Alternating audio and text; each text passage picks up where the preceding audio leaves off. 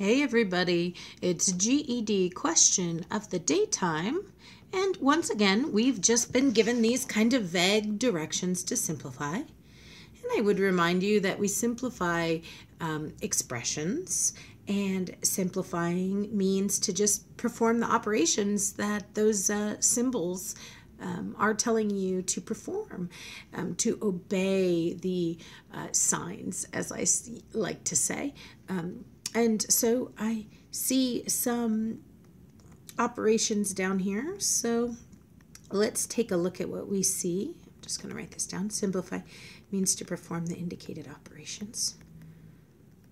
Now I see a few signs and symbols that indicate an operation. Obviously, I see this subtraction sign. I got to cut numbers on either side. There's some subtraction to do. I see this is called a radical. With this little number here, the index of the radical, so that is a cube root, not a square root. Square roots don't have that number floating in the check mark. This is a cube root. And then I also see an exponent.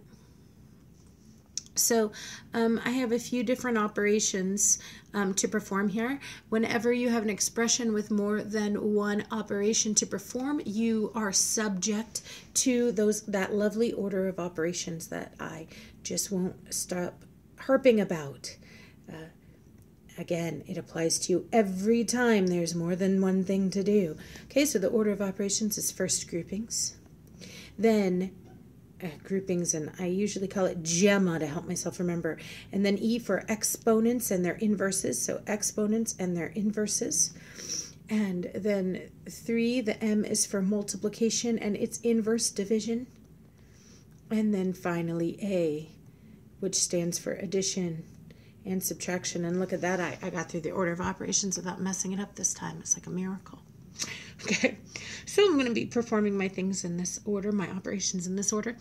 First thing, do we see any groupings, things that are held off from the problem, things that are inside?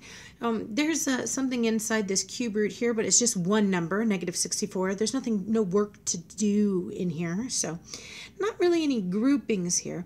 But what I do see is some exponents. I see some powers, the little floating numbers, and a radical or a root, this cubed root.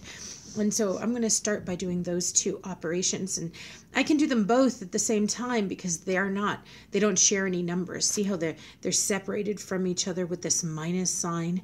They're totally distinct little bits of the expression, and so I'm going to deal with them. Now, it's actually probably easier to do this piece first.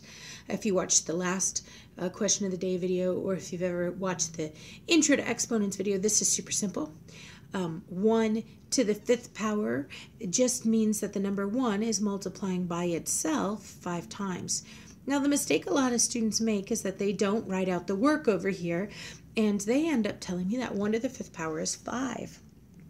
Be really careful. Your brain will want to just multiply these numbers 1 and 5, but that's not what this problem means.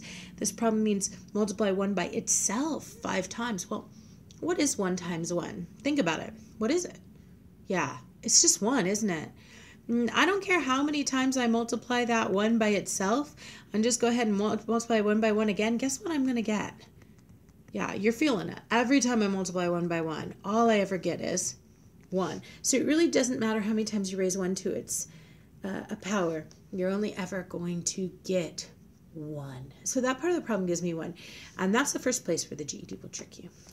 Second place where the GED will trick you is you guys don't like cube roots a lot of the times. Students that I have will just like totally ignore this little 3 here. They're like, it doesn't exist, and try to do this as a square root problem. No way, this is a cube root problem. I'm asking what number? Ooh, I need a new color. Let me try that one more time.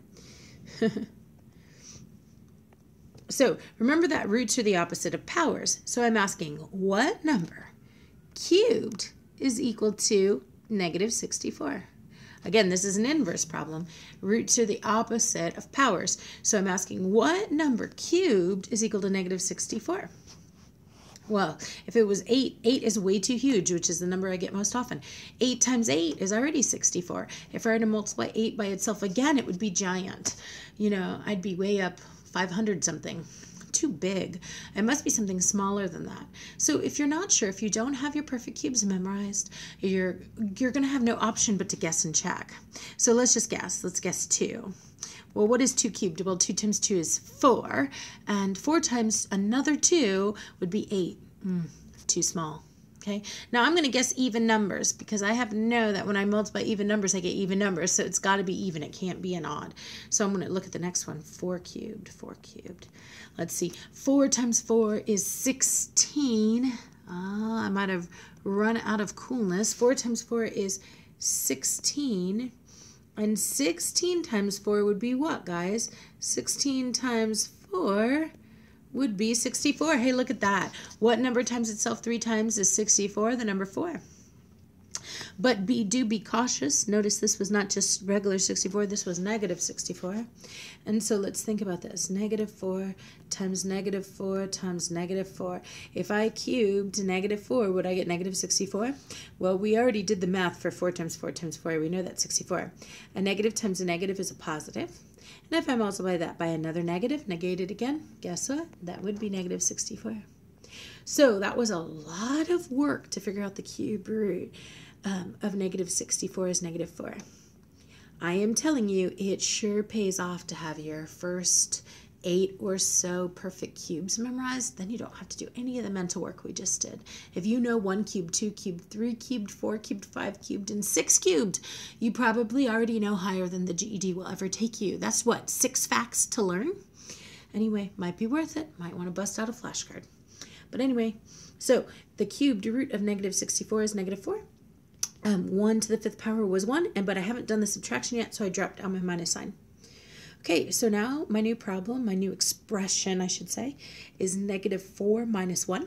Well, if I'm already $4 in debt, and I go and borrow another $1, I'm going to be even deeper in debt, and so I'm at negative 5.